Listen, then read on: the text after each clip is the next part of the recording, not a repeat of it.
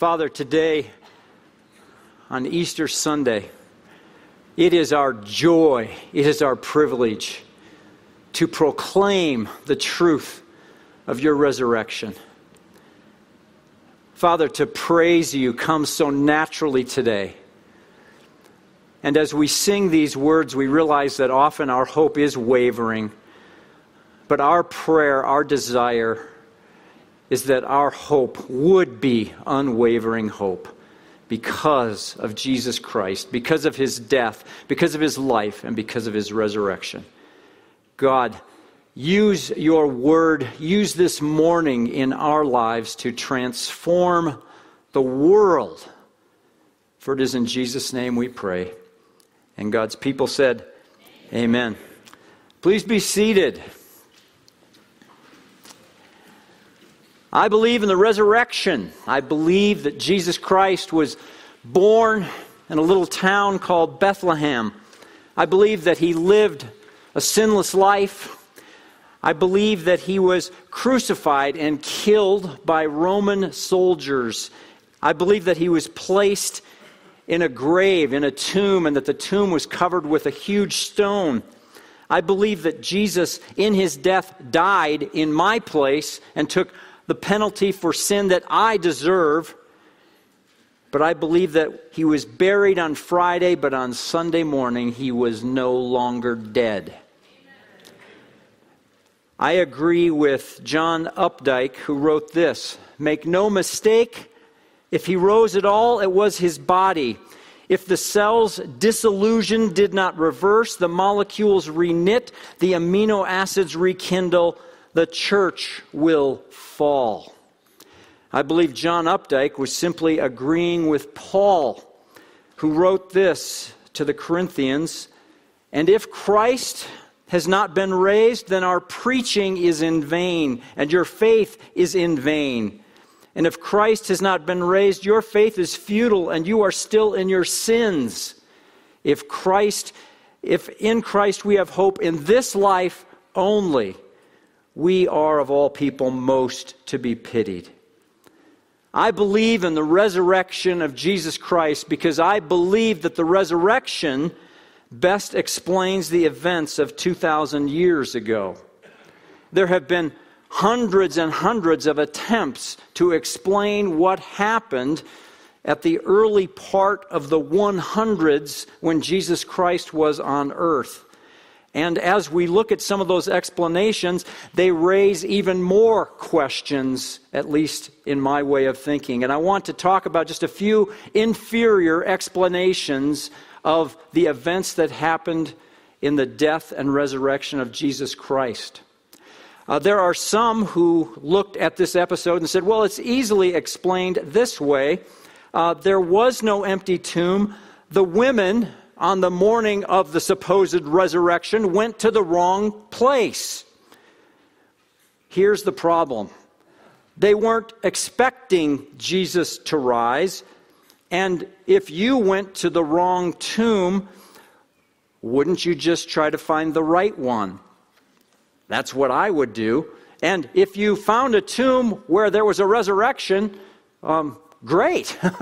But this explanation is so inferior. Why didn't authorities go to the right tomb, supply the dead body of Jesus, and kill Christianity right then and there? Another explanation of the empty tomb would go something like this. The tomb was empty because Jesus wasn't really dead. Well, Friday night, Thor Lundberg explained to us the whole process of crucifixion. The Romans were experts at killing people this way. It's hard to believe that they would have made a mistake and, oh, this guy isn't really dead, let's bury him. It's almost impossible. And as you think about what happened, Jesus was stabbed in the heart. How can someone with no medical attention paid to them at all be stabbed in the heart, placed in a grave for 3 days, and get up and limp out in front of Roman soldiers who are guarding the entrance? Again, an inferior explanation. Another explanation would go something like this. The tomb was empty because the body was taken by the authorities. Again, if the authorities had taken the body, why didn't they just produce it and again kill this Christian movement? The explanations go on and on. Another explanation would go something like this. The tomb was empty because the body was taken by grave robbers. Why did people become grave robbers? Because they went in to take what was in the grave, specifically the grave clothes of the person who had died.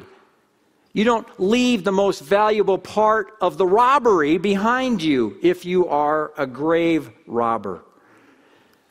Another explanation is the tomb was empty because the body was taken by the disciples. Well, if you read anything from the Gospels, you know that the disciples were a bunch of scared chickens at this point in time. They were running for their lives. They were hiding out. They were not conniving as to how they could steal the body of Jesus and start a false religious movement that would endanger their lives. How could they do this under the noses of Roman soldiers? And why would you die later on in life for something that you lied about earlier on? Another explanation would be, well, the disciples didn't really see Jesus. It was an hallucination. I was watching a documentary a while back about the Grateful Dead. And this is a rock band, and they showed the audience at a Grateful Dead concert who were all tripping out on acid, many of them hallucinating. You don't hallucinate in unison. You don't sit around saying, hey, wow, we all see that white rabbit, right? Hallucinations don't come in unison. They are individual hallucinations. And the chances that a group of people, person after person after person, has an identical hallucination is as remarkable as a resurrection. These are all inferior explanations of the resurrection. But there is superior evidence. The tomb was empty. The tomb was empty. Nobody argues about that. You read in Matthew that there was an attempt to explain it, but the tomb was empty. The empty tomb started this whole thing called Christianity. There's no doubt that the tomb was empty. Jesus said, I'm going to die and I'm going to come back from death. I'm going to be alive.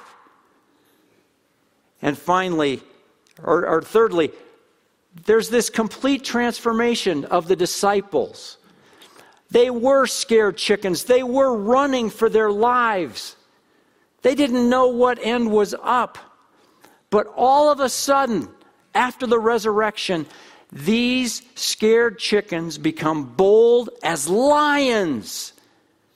And they die simply because they won't turn their back on Jesus Christ, the risen Savior, simply because they won't say the resurrection was a lie.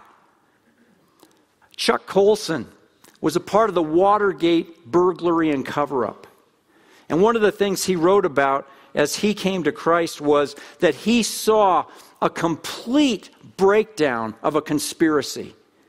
As soon as people were in danger, they quit lying because they didn't want to go to jail just for a lie. Conspiracies break down. But the disciples were completely transformed into different men and women. Another evidence is the unstoppable church. The church hasn't stopped for 2,000 years. How do you explain that this church founded on the resurrection keeps going and going and going? Powerful rulers around the world have tried to snuff it out. It keeps going and going. Look at the church in China today. The church is unstoppable. And also, the credibility of the many witnesses Paul and others, to me, are credible witnesses of what happened.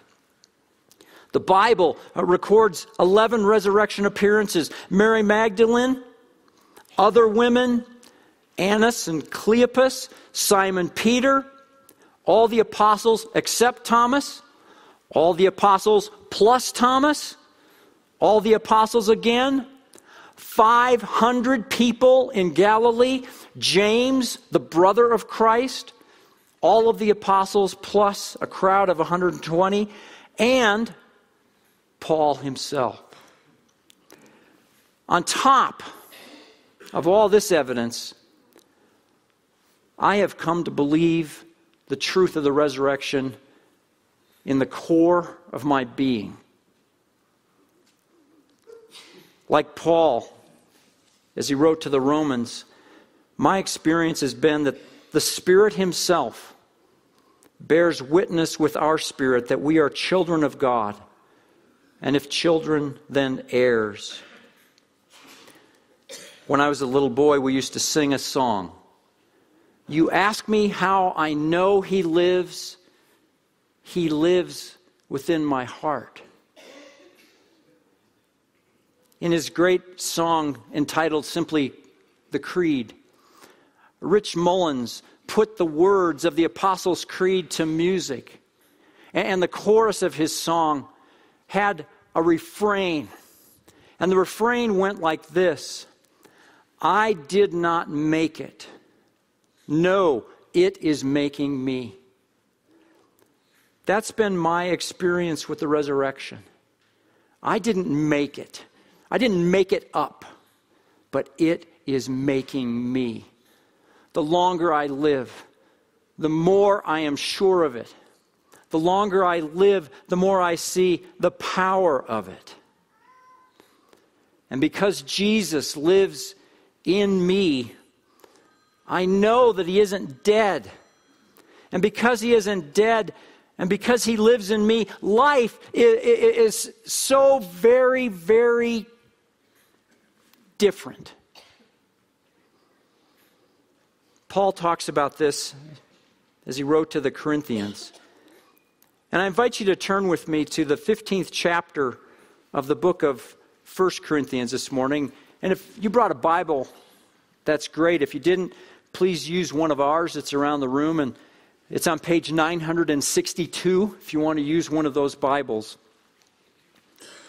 And Paul wrote an entire chapter about the resurrection of Jesus Christ and what a difference that makes in all of life.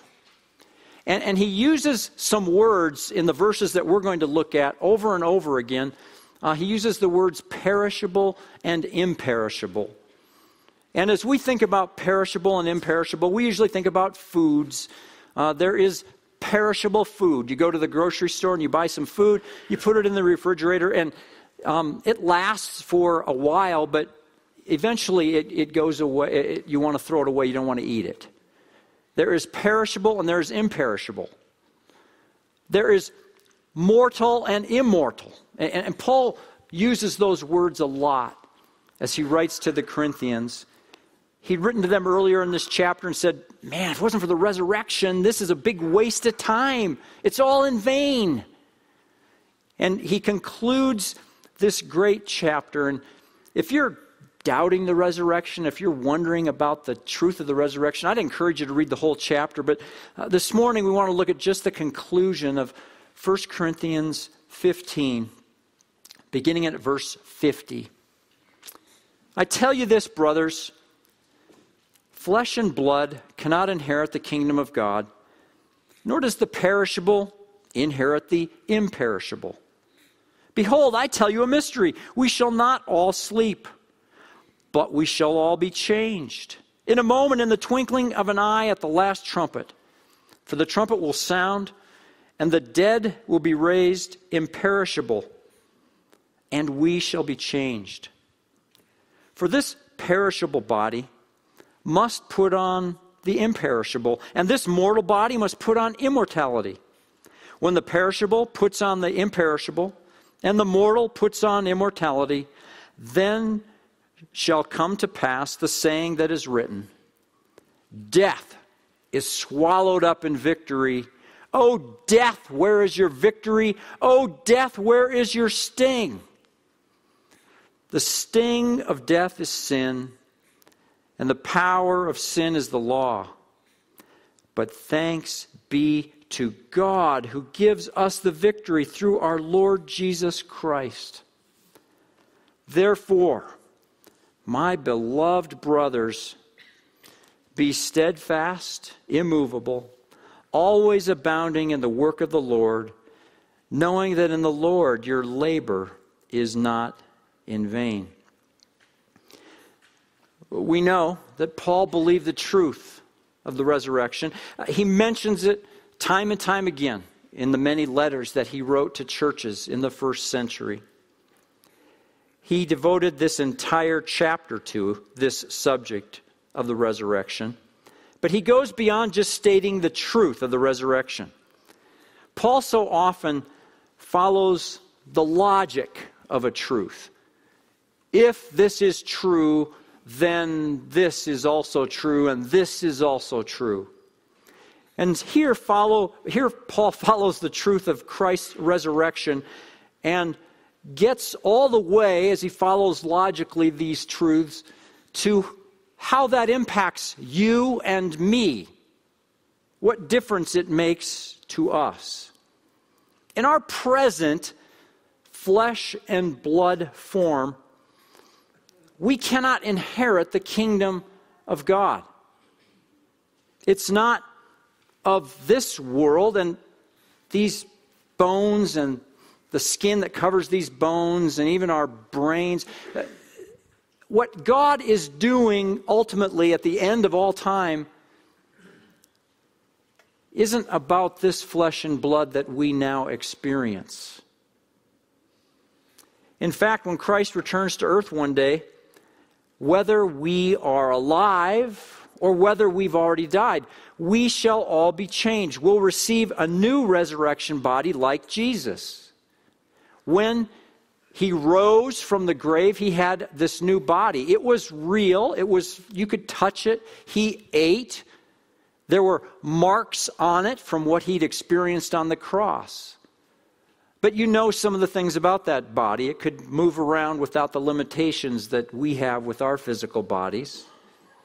And we're going to have that kind of a body one day. We will receive a new resurrection body like Jesus. As Paul is writing this, you can kind of feel his excitement building throughout this entire chapter, but especially in these last verses. And he bursts out and he quotes from the Old Testament, a book of Hosea. And he says, "O death, where is your victory?" And when he asks that question, and when he quotes Hosea, the answer to that question is, death doesn't have a victory anymore because of the resurrection of Jesus Christ. "Oh, death, where is your sting?" The answer to that question is, Jesus took the sting of death. There is no sting anymore. And then he says, but thanks be to God who gives us this victory through Jesus Christ. Because of this great truth, because of the resurrection, there should be an impact on what you do, how you live. This doesn't mean that you just go through days in a ho-hum fashion, eating your Cinnamon Toast Crunch and drinking your orange juice. There's more to life because of the resurrection. Because of this truth, we should live differently. Many of you are saving money for your retirement. You're doing this because you've heard some things. You've heard that, well, Social Security will probably not give you enough to live at a certain standard of living. So you're saving money because you're looking ahead into the future, and you believe that a truth that you've heard is actually going to be true, and so you want to prepare for that. Why? Well, because you believe it. And so Paul is simply saying here that there's this truth about the resurrection, and that truth is so important, and that truth is so overarching, it sits over all of life, and it should impact every day. It should impact your life. And in fact, he closes this section in verse 58 by telling us the logical impact of the resurrection. Therefore, my beloved brothers, be steadfast, immovable, always abounding in the work of the Lord, knowing that your labor, that in the Lord your labor is not in vain. What amazes me about our world is its flakiness. The world is always changing. And there are always these weird things that pop up in our world, aren't there? I was interested recently to look at the food pyramid. Did you know that the food pyramid today is different than it was 10 years ago? How can the food pyramid change? Well, it has. 30 years ago, as a first-year school teacher, I had to learn CPR. How many of you have learned CPR? Did you know that the technique for CPR is different today than it was 30 years ago? Saving a life 30 years ago was done one way, and today it's different. Our world is flaky and always changing. The resurrection of Jesus Christ puts me on the solid foundation that isn't going anywhere. Therefore, my beloved brothers, be steadfast, immovable. What hasn't changed in the last 2,000 years? Answer: nothing but God and His Word and His church. How about investing our lives? Whatever stage in life you are at right now, I imagine that you care about how you invest that life. Students, you take courses. You have to pass tests. You want a little degree on your wall eventually. And as a student, you don't want to waste a class. And so many times I hear students talking about, that's a wasted class. Or, you ought to take that class because it's an easy A. You don't have to spend much time in it. It's kind of a waste. All you have to do is go there and get the A. How do you want to invest your life? Do you want to invest it in something that is a waste of time? Parents with children of any age,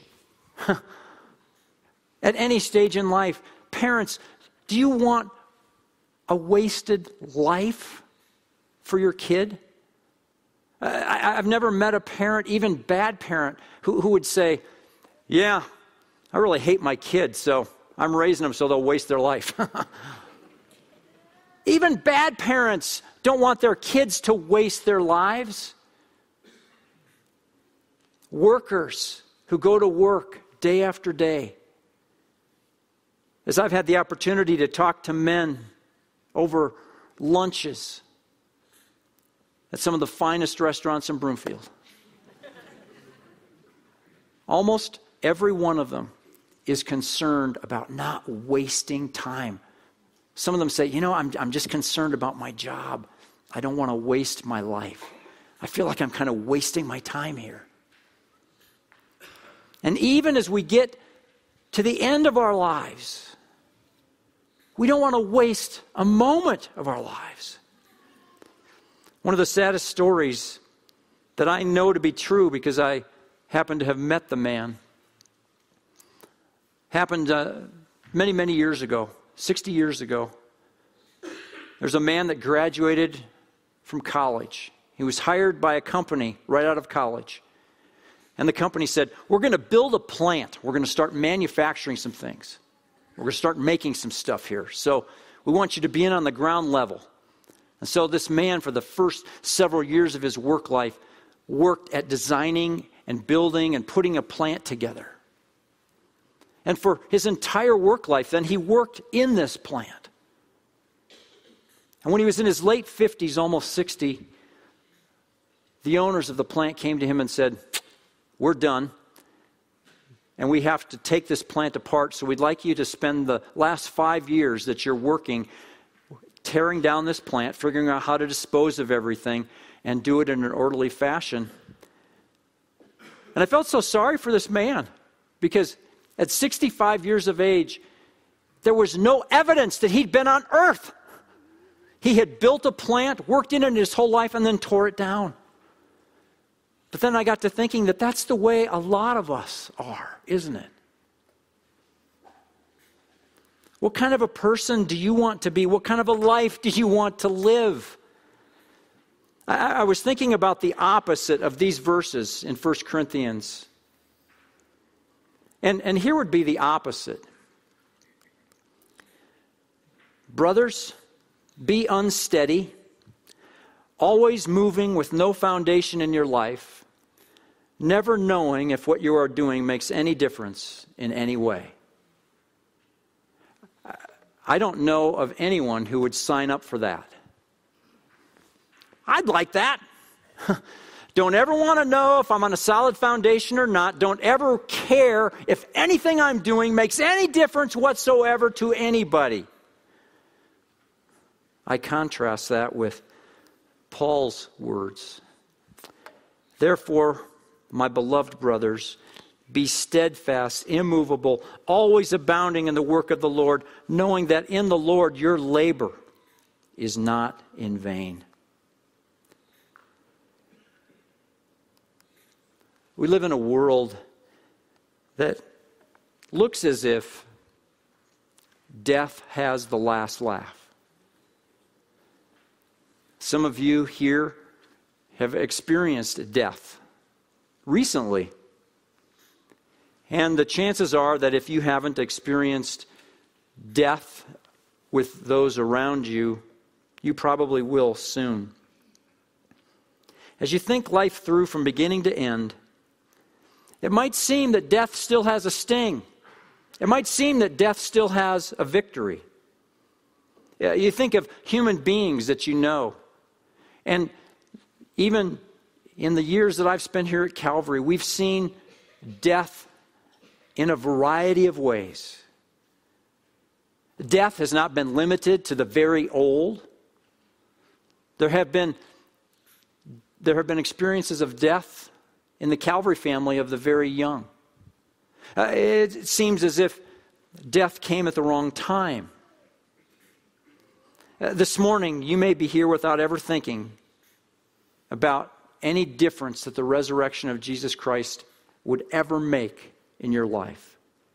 You may be here having known about this truth of the resurrection for a long, long time, but you're kind of finding yourself lethargic.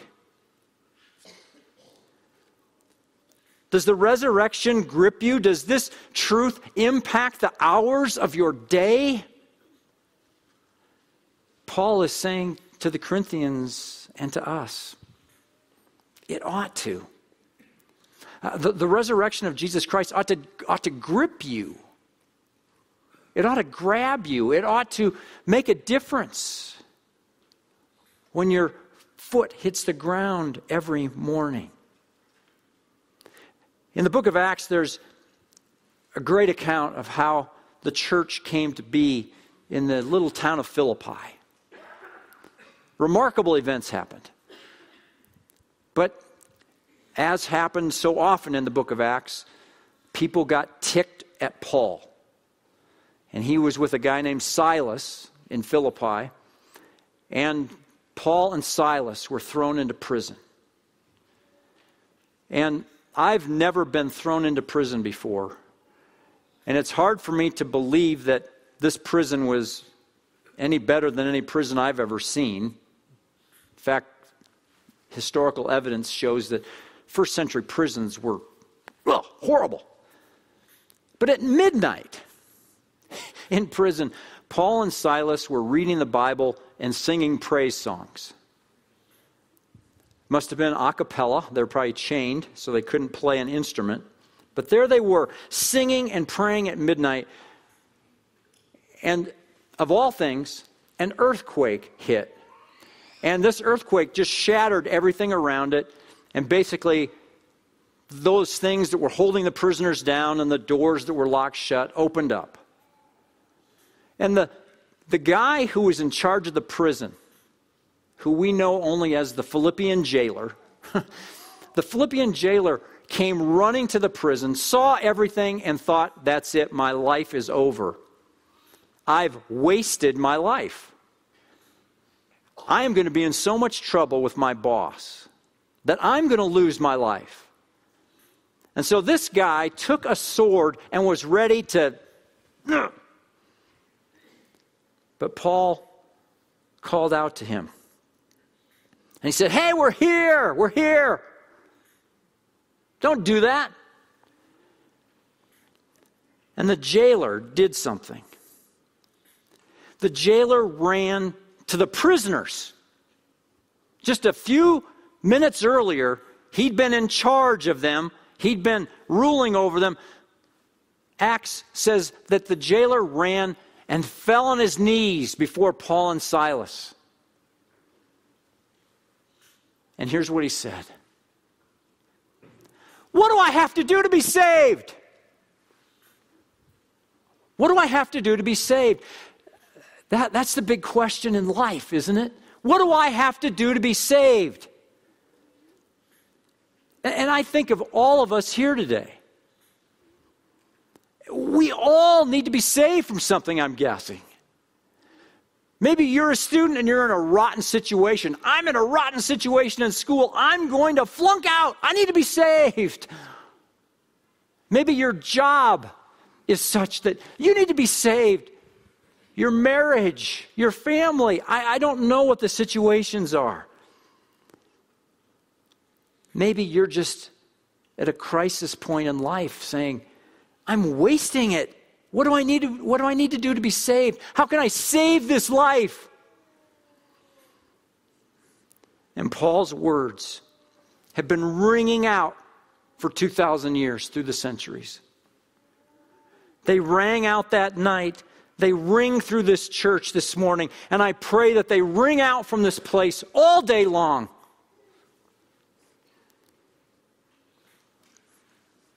Believe in the Lord Jesus Christ, and you will be saved. It's as simple as that. Believe. Believe in the risen Christ, and you will be saved. Believing in the risen Christ brings meaning to every minute of life. Believing in the risen Christ gives you a foundation to stand on that will never fall. Believing in the Lord Jesus Christ means that your life will not be a waste. You know that your life will not be a waste, and that even the little mundane things that you do day after day, when done while believing in Christ, make a difference for Him. If you have never believed in the resurrection, please see me today. I would love to talk to you further. But if you have been locked in lethargy, and you've been locked in laziness, and you've been negligent in believing in the resurrection, today, brothers and sisters, believe in the resurrection of Jesus Christ. It brings meaning to all of life.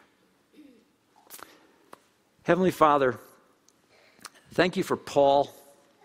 Thank you, Jesus, that you, as risen Lord, appeared to him on the Damascus road and saved him. Thank you that you have saved many who are here today. I pray that you'd save many more, and I pray that today the truth of your resurrection would resound from this place and would resound in Broomfield and the surrounding areas. God, let this truth go forward today. May the truth of the Philippian jailer impact even more lives today. We love you. It's our joy to sing about this great resurrection. Thank you that life is on a foundation that will not be moved as we believe in Jesus Christ, the risen Lord.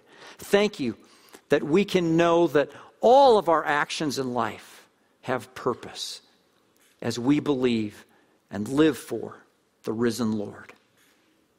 We love you and we pray in the name of Jesus Christ, the risen Lord. Amen.